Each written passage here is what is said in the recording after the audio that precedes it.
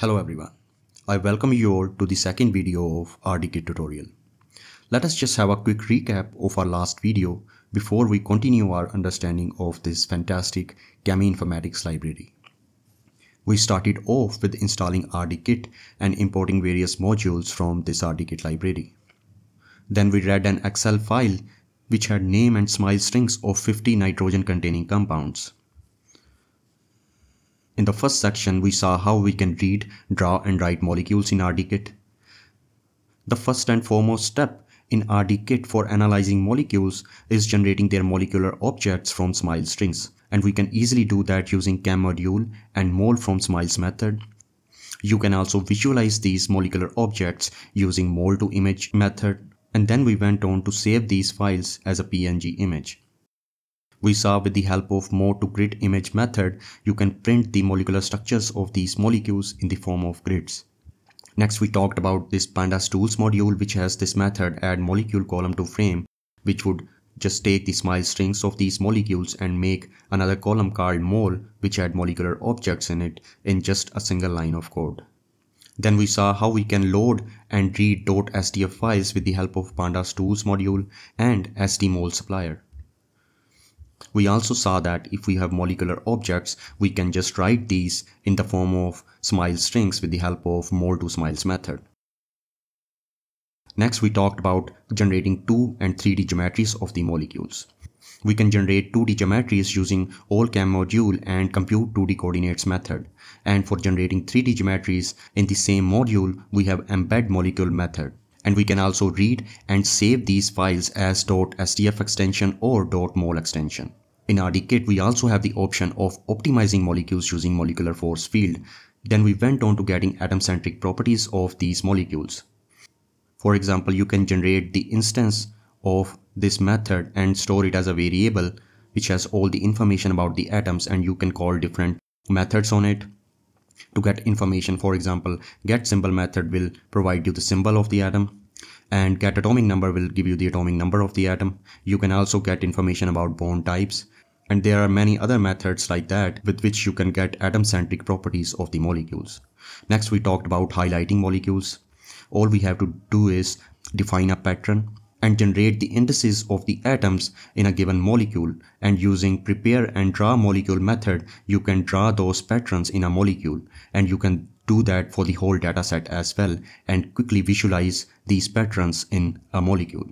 Next we went ahead and see how we can do substructure search in RDKit. Again, the procedure is similar to highlighting molecule. We have to define a pattern, and then this command over here will screen for this pattern in all the molecules and will store the molecules who have this pattern in a variable called matches as molecular objects. And again, if we want, we can just visualize these molecules using draw.mol to grid image method. So let's start today's lecture with deleting and replacing patterns in a molecule. I am randomly picking a molecule from a dataset. Let's visualize this. So what I'm gonna do is I'm gonna define a pattern in this molecule using mol from smarts method. The pattern that I'm using is C triple bond N. Hash here is used to donate triple bonds. So I'm storing this in a variable called pat. In the next step, I'm using this allchem module and delete substructs method, which would take in argument as this molecule in which we want to delete this pattern, and the pattern itself which we want to delete. So here I am trying to see if I can get rid of this nitrile. So let's run this. Now let's visualize this molecular object which we have generated after deleting this pattern. Now you can see we have this molecule which is missing this nitrile pattern. Similarly, you can replace a pattern in a molecule. Let me just print out the molecular structure for you again. So in this molecule, what we want to do is replace this nitrile functionality with amide bond. So the pattern that we want to insert has been defined here using mol from smiles method, and the pattern which we want to delete has been stored in this variable pat. Now what we have to do is use this allchem module and use this replace substructs method on it, which would take in argument as the molecular object on which we want to do the transformation, followed by pattern which we want to delete, and then the pattern which we want to insert. So let's run this and have a look at our new molecule. So now you can see here we have replaced this nitrile functionality with CONH2. The next topic in our today's lecture is fragmentation. The RDKit also provides an implementation of the Briggs algorithm. Briggs provides a method for fragmenting molecules along synthetically accessible bonds. Briggs stands for Breaking of Retrosynthetically Interesting Chemical Substructures, is designed to break down large chemical structures into smaller fragments or scaffolds. This can be useful in drug discovery and cheminformatics for various purposes such as the analysis of chemical diversity, scaffold hopping, or virtual screening. The algorithm identifies and breaks chemical structures at specific bonds, resulting in a set of molecular fragments. Now let's see how we can do that in RDKit. If you remember last time, we had this approved_drugs.stf file which had coordinates of around 1284 molecules. What I'm doing here is using moles to grid image to print out the first 16 molecular structures in that file. So let's go ahead and do that. These are the first 16 molecules in that dataset. What I'm gonna do here is I'm gonna grab this molecule and I'm gonna see if we can fragment this molecule into smaller fragments using RDKit. This is at index position 2, or this is our third molecule. So what I'm gonna do here is use this Briggs module and Briggs decompose method, which takes in argument as our molecular object. Now the fragments will be stored in this variable. So let's go ahead and see these fragments. So now you can see that this molecule has been fragmented into 6 different fragments. If you want to visualize these fragments, I am again using for loop and followed by making molecular objects from these smile strings, and then using draw module and mold to image method to print these molecular structures out. So let's go ahead and run this command. These are the molecular structures that we have got after running the Briggs algorithm. Now, apart from fragmentation, you can also rebuild molecules from fragments. The Briggs module also provides an option to apply the Briggs rules to a set of fragments to create new molecules. So what I'm gonna be doing here is again using this Briggs module, and instead of using the Briggs decompose method which would decompose a molecule, I am using this Briggs build method which would build the fragments into different types of molecules, which would take in argument as list of molecular objects of these fragments. And if we see above, we have stored these molecular objects in moles variable. Now let's run this command and see our first molecule. So this is the first synthetically accessible molecule that we can generate from these fragments using Briggs rules. Now there are many other molecules as well. One point I want to make here is that various combinations of different fragments will lead to many different molecules. This is just one of the molecules that we have seen. So let's see what other molecules can be generated from these fragments. So this is another molecule which is at least hypothetically accessible using these molecular fragments. And in this manner you can explore different other molecules which can be accessed from these fragments. Now I want to move on to our next topic of today's lecture, which is generating fingerprints. The first fingerprint that I want to talk about is MAC-S keys, which is a set of 166 public keys implemented as smarts. Now let's just go ahead and have a look at our dataset again. So this is the dataset that we have been using, which contains the names, smiles and molecular objects of these molecules. Now let me just randomly grab this fourth molecule here. So this is N-methyl propionamide, and we are gonna be generating MAC-S keys for this molecule. What I'm doing here is using this MAC-S keys module, which has this gen MAC-S keys method, which would take in argument as molecular object, and we are gonna be storing fingerprints in the form of bit vectors. So let's go ahead and run this. So this is how explicit bit vector looks like, which has information about the MAC-S keys of this molecule. Now if you want to visualize these fingerprints in the form of zeros and ones, you have to convert these into NumPy arrays, which I'm doing here in this line of code, and I'm printing out this array. Next, I also want to know how many zeros and ones are there, as fingerprint bits are usually in the form of zeros and ones. So let's run this command. So this is how our MAC keys for this molecule looks like, and we have around 149 zeros and 18 ones. Now if you want to know at which positions the bits are on, or at which positions the bits have a value of 1, I am calling getOnBits method on this bit vector object. So let's run this. Now in the result you can see these are the positions at which the bits are on or bits have a value of 1. Now let us just say if you want to generate MAC keys for the whole dataset, then you have to use this list comprehension or for loop here, which would iterate through each molecular object in the dataset, and bit vector objects would be stored in this variable for the whole dataset. Then I'm converting this bit vector into NumPy arrays, followed by generating a dataset and appending it to our original dataset, which has names and smile strings and molecular objects in it. So let's go ahead and run this and visualize our dataset. So this is our final dataset looks like, which has MAC keys in it. The first column is of that of name, smiles then, and we have molecular object as well, and these are the MAC keys for each molecule. Now you can go ahead and store this as an Excel or CSV file, but make sure you drop this small column over here because we are not gonna be needing it anymore. So let me just save this file as an Excel file. So you can see this MAC_keys Excel file has been stored in our folder in here. Next I want to talk about is Morgan fingerprint. Let's just again print out the molecular structure of this fifth molecule. So this is an methylpropionamide, and we are going to be generating Morgan fingerprints on this. For this I am using this allCam module and get Morgan fingerprint as bit vector method, which takes in argument as molecular object right here, a radius. Radius can be 1, 2, 3, and bits refers to the length of the bits. You can use 512, 1024, 2048 or 4096, even more. I'm storing the bit information in a variable called by here. So the output will return fingerprints in the form of bit vector, which I'm storing in this variable mf_bv.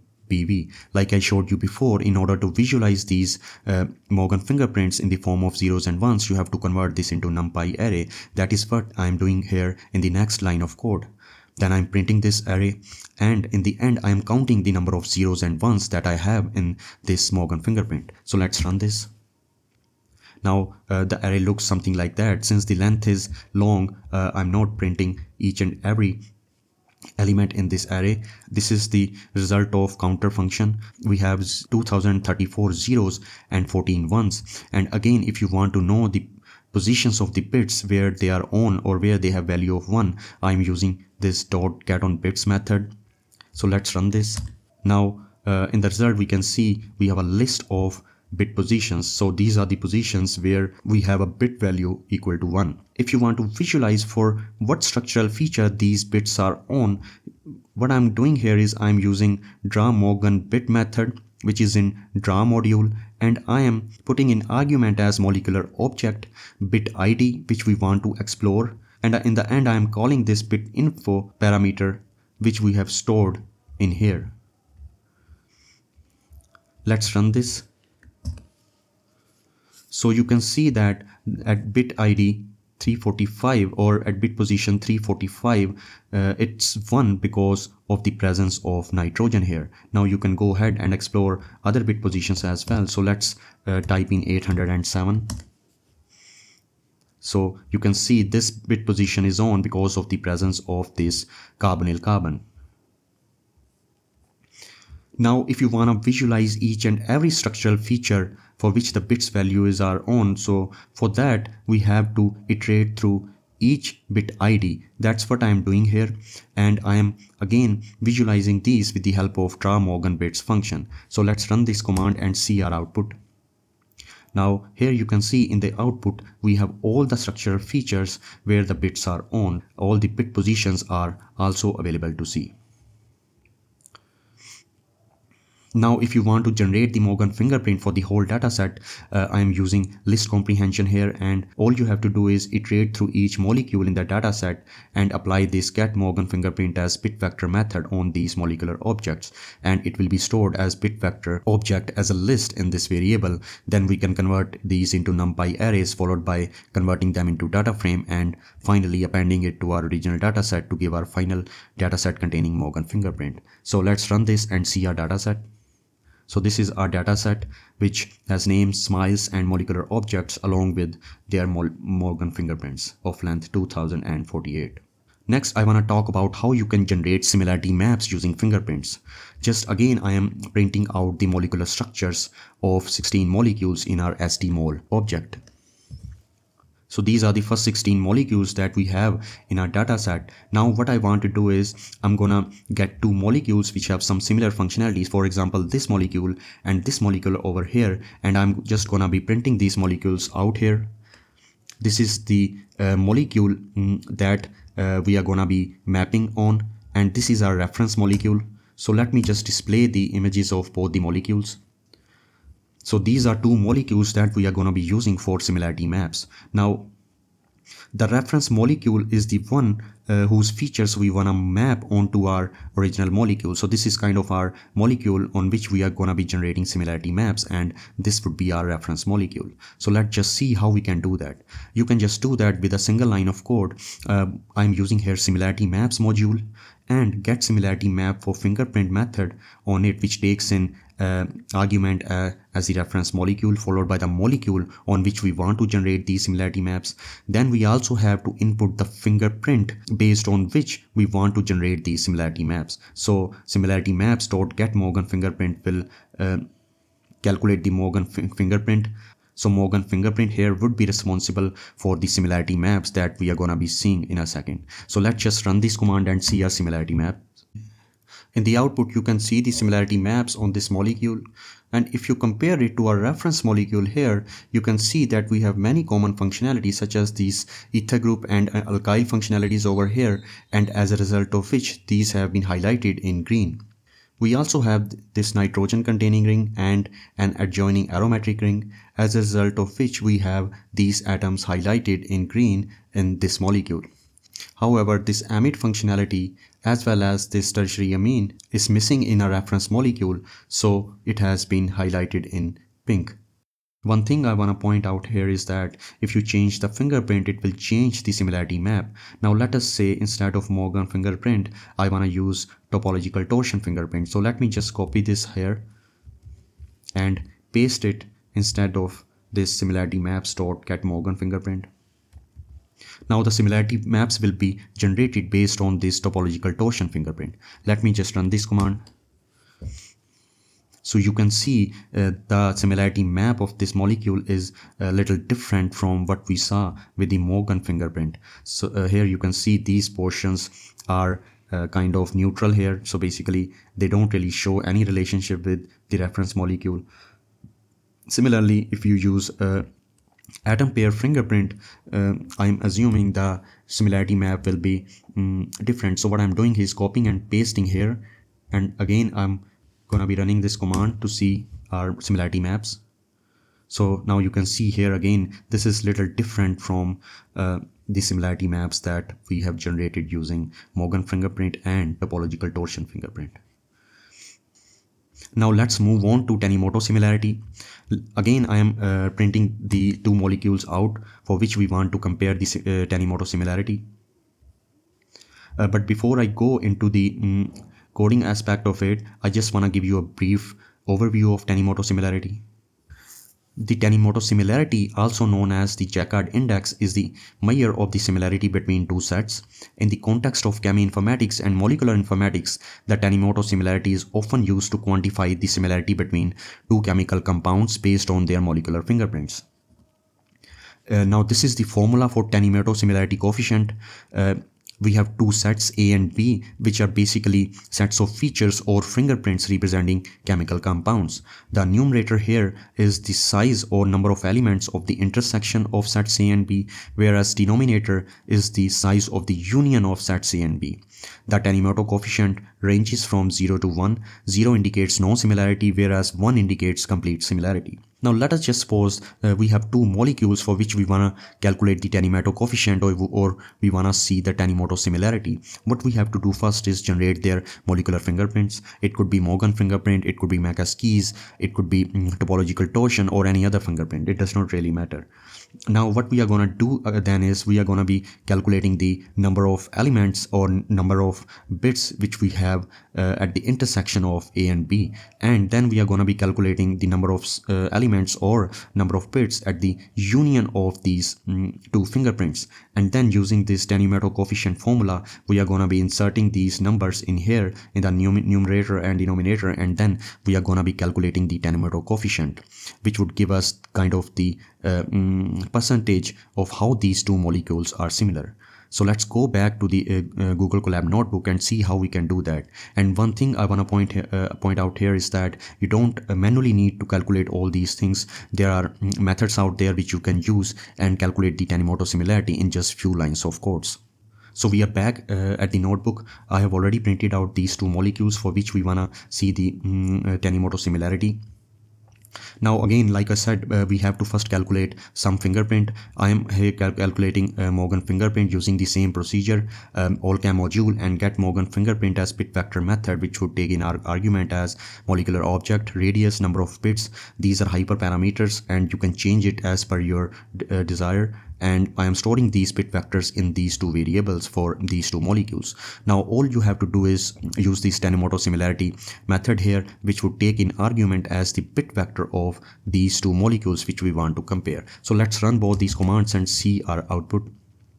So the Tanimoto coefficient for these two molecules is 0.20. Like I mentioned before, 0 basically means no relationship or no similarity, and 1 means identical molecule. So we have a value of around 0.20. So that kind of means that these two molecules are around 20% similar based on these Morgan fingerprints. And again, if you change the fingerprint, it's gonna change the this coefficient. For example, here I am generating the McCaskey's for these two molecules and storing these in R2 variables, followed by running Tanimoto similarity coefficient function on this. So let's run both these and see the output. So according to McCaskey's, these are 52% similar. So while you are generating this Tanimoto similarity coefficient, just keep in mind that by changing the fingerprint or even changing these hyperparameters within a fingerprint can change the coefficient to a larger extent. There are other available similarity metrics such as dice, cosine, Sokal, Russell, so you can go ahead and explore these. I'm just giving you another example of dice similarity. Again, you can use this dice similarity function, and which would take in argument as bit vectors of the molecular objects. Now these are the McCaskey's here.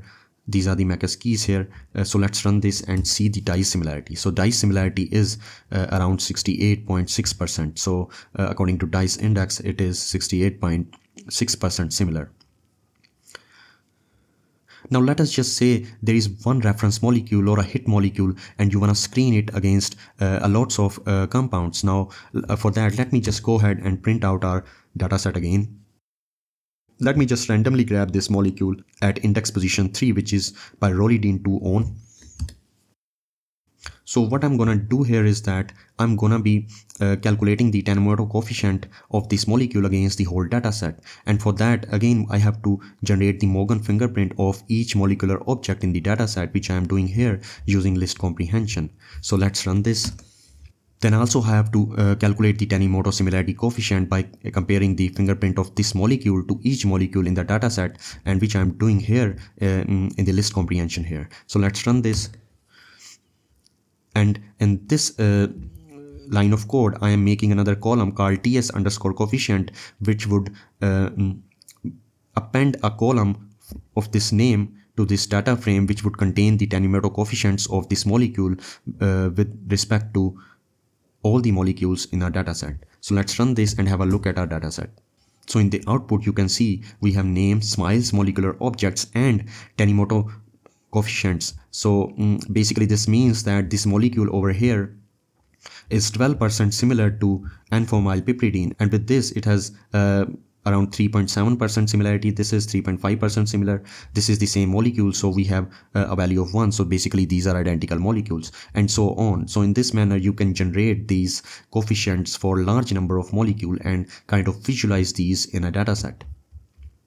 Next, I want to talk about how you can generate 2D and 3D descriptors using RDKit. Now, for that, let me just go ahead and read my data set again. Let's just have a look at our first 5 data points. So this has names and smile strings of the molecules. What I'm gonna do here is create molecular objects with hydrogen attached. So I am again here running a for loop and using these functions to get our desired output. So let me run this quickly. And I am also visualizing these first 16 molecules with the hydrogens attached using mole to grid image method. So let me run this and see our image. Now we can visualize these molecules in a data set, and you can very well see we have hydrogens attached to them. And I want to stress here again that just in case you are generating 3D descriptors, it's always recommended to have these hydrogens on, otherwise the values can vary. Now let us just see how we can calculate 2D descriptors using RDKit. I'm just randomly grabbing a 4th molecule which is at index position 3 in our dataset, and I am storing this molecular object in a variable called mole. So let's store this and print the molecular structure of this molecule. So this is the molecule for which we are going to be calculating the 2D descriptors. Now let's say you are interested in calculating a single descriptor for this molecule. Here I am calculating maximum absolute partial charges for a single molecule. Now what I'm gonna do here is I'm gonna use this descriptors module, and I'm gonna call this method on it max abs partial charges, which takes in parameter as the molecular object. So let's run this and see the output. So in the output we can see a numerical value 0.356, which is in fact the max absolute partial charge of this molecule. Now let's say you want to calculate molecular weight for this molecule. Again, you are going to be using this descriptor module and call this mole weight method on it. Let's run this and see the output. So the molecular weight of this compound is 85.106. Now if you want to calculate all the descriptor for this molecule, you can use the same module and call this calc mole descriptors method on it, which would calculate all the descriptors for this molecule, and it will be stored in the form of a dictionary with key value pairs, key being the descriptor name and value being its value. Now in order to visualize these appropriately, I am converting this, I will be converting this des variable, which would contain a dictionary, into a data frame, and I'm gonna be printing this data frame out. So let's run this command and see our output. So this is, since we have just one molecule, so it's just a single row, and it has all the 210 descriptors listed here. Now just in case if you are wondering that you want to calculate all the descriptors for the whole data set, for this I'm creating an empty list here. Then I'm gonna be using for loop, which will iterate through each molecular object and calculate molecular descriptor using calc mole descriptor method, and it would append the output to this empty list here. And at the end of for loop we will have 50 dictionaries, and each containing 210 key value pairs. In the next line of code here, again just for visualizing these in an appropriate manner, I'm gonna be converting these dictionaries into a data frame, followed by appending it to our original data set, which had name, smiles, and molecular objects. So let's just go ahead and run both these commands, and in the end just visualize the data set. So these are the first 5 data points. As you can see, we have the name, smiles, molecular object, and then all the descriptors here. So we have 213 columns. Leave these 3, we are going to be left with 210 columns, which are the 2D molecular descriptors for this molecule. And in the end, I'm going to be storing this data frame in the form of Excel. Make sure you drop this column before you export this as an Excel or CSV file, because we are no longer gonna be needing this small column. So let's go ahead and do that. Now let's see how we can calculate the 3D descriptors for these molecules. Let me just print out the molecular structure of this molecule here. So this is the molecule for which we wanna calculate the 3D descriptors. Now the very first step is converting this 2D structure into a 3D geometry, which we can do that using all-cam module and embed molecular method on it. Let's run this. Now in the output we have got 0 value, so that means it was successful in generating the 3D coordinates. Now let's visualize our molecule again. So now you can see we have the 3D geometry of this molecule. Now we can go ahead and calculate the 3D descriptors for this molecule using descriptor 3D module and calcmol descriptors 3D method, which would take in argument as molecular object. So let's run this. Now we have got the output in the form of dictionaries, which contains key value pairs, key being the name of the 3D descriptor and value being the value of this 3D descriptor. Similarly, we can calculate 3D descriptors for all the molecules in a dataset. All we have to do is run a for loop which will iterate through each molecule, and using embed molecule function it will convert the molecule into 3D objects, followed by calculating descriptors with the help of descriptor 3D module and calcmol descriptor 3D method. And at the end we will have a list of dictionaries which can be converted into a data frame, followed by concatenating it to our original data set which has name, smiles and molecular objects in it. So let us just go ahead and run this command and have a look at the first 5 data points containing 3D descriptors. This is our final data set which has name, smiles, molecular objects and 3D descriptors for these molecules. Now you can also visualize these descriptors. So let me just go ahead and print the first 16 molecules in our SDMol object. So these are the drug molecules which were in our approved_drugs.sdf files. Now what I'm gonna do here is I'm just gonna randomly grab this third molecule over here, and I'm gonna be storing this molecular object in a variable called more. So let's store this molecular object and print the structure. So this is the molecule on which we wanna visualize our descriptors. Now I wanna visualize Geiger charges on these molecules. So this is the code for that. Let me just break down the code for you. This function allcam.compute Geiger charges is used to compute Geiger charges for each atom in the molecule. Geiger charges are a type of partial charge assignment used in computational chemistry. Now in the next line of code, the computer Geiger charges are then retrieved for each atom using a list comprehension. The list contribs will contain the Geiger charges for each atom in the molecule. In the next line of code here, the similarity maps.getSimilarityMap from weights method is used to generate the similarity map based on the Geiger charges. So the parameter passed on to this function are mol, which is the molecule for which the similarity map is generated. Next one is contribs, the list generated here, which contains the Geiger charges for each atom. The next one is color map. The color map used for visualizing in this case is jet. And the last one is contour lines. It represents the number of contour lines to be displayed in the visualization. So let's run this command here. So the resulting figure is a visual representation of the similarity map based on the Geiger charges, with colors representing different charge values and contour lines providing additional visualization details. The visualization can also be useful in understanding the distribution of charges within the molecule.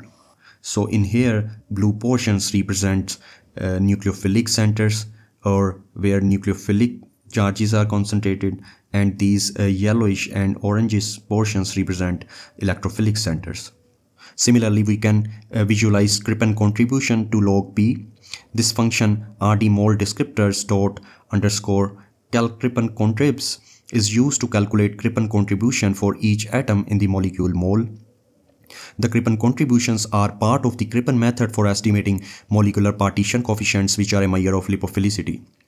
The calculated Crippen contributions are extracted from the results of this function using the list comprehension here.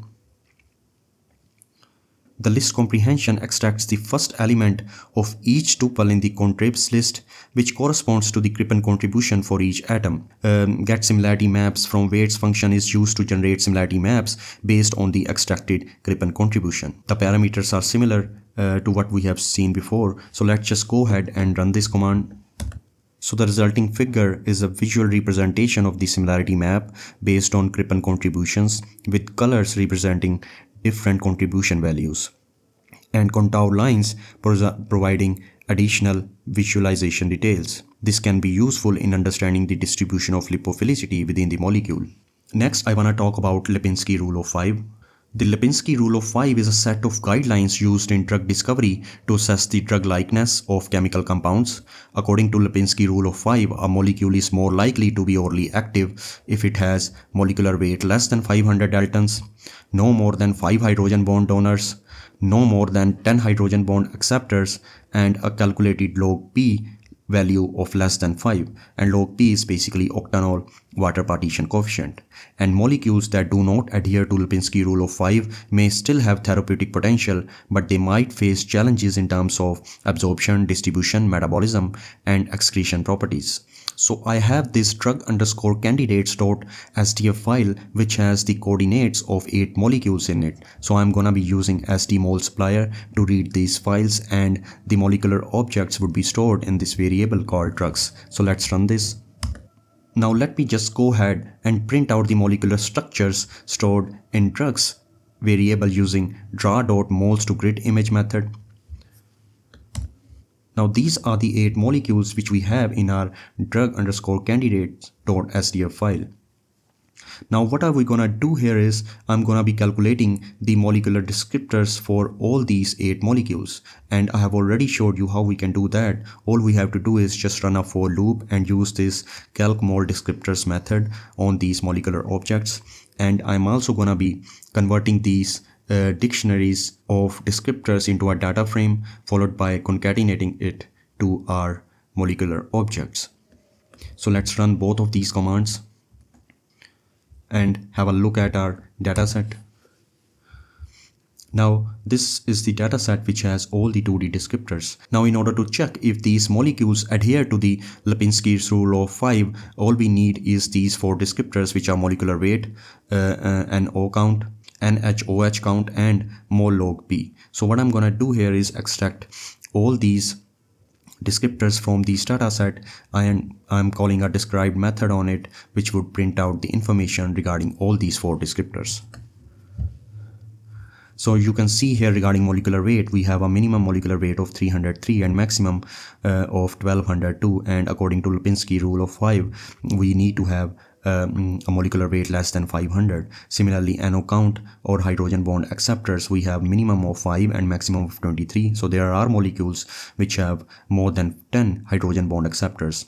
Similarly, hydrogen bond donors, we have a condition that it needs to be less than 5 or equal to 5, and we have a minimum of 1 and maximum of 13. Regarding log P, I think all these molecules do satisfy the log P condition, which is less than 5, and our maximum value is 4.639. So let me just slice this data set based on these conditions, and what I'm gonna do is just print out the molecular objects which adhere to Lipinski rule of 5. So let me just run both of these commands here. So these are the 4 molecules which satisfy all these conditions which we have in Lipinski's rule of 5. Now let's visualize these molecules who adhere to these conditions. So these are the 4 molecules which followed the Lipinski rule of 5, and let me just print out the other molecules as well. So these are the 4 molecules which do not stick to the Lipinski rule of 5. One point I want to make here is that despite the fact that these molecules don't follow Lipinski rule of 5, these are still drugs. This is erythromycin, this is cyclosporins, and these 2 are also FDA approved drugs. So while you are screening molecules based on Lipinski rule of 5, make sure you have an open perspective. Coming to the last topic of our tutorial, I'm gonna be showing you how you can draw reactions in RDKit. Now let us suppose that this is the reaction which you want to draw in RDKit. This is the amidation of benzoic acid, and these are the corresponding smile strings of these molecules. For that, what you have to do is combine the smile strings of the reactants with a dot in between them, followed by 2 greater than signs, and then in the end add the smile strings of the product. So just copy the string as a whole and paste it here. Now what we are going to do is use this allChem module and reaction from smarts method, which takes in argument as a single smile string that we have just generated. Make sure you put the use smiles parameter as true, as we are using smiles here. So that's the only piece of code that you need to draw reactions in RDKit. So let's run this and see our output. So in this manner you can visualize the reaction using reaction from smarts method. Now let us say you have a reagent as well. For that, all you have to do is put the smile strings of this reagent in between the two greater than signs. Copy this notation as a whole and paste it in here. I already have the single smiles notation of this reaction, so I'm just gonna run this command and I'm gonna see the output. So now you can see we have the reagent dicyclohexyl carbonamide just above the arrow in our reaction. So this was all about RDKit that I wanted to discuss. If you have any questions, please let me know in the comment section and I will be happy to help. Thank you for watching.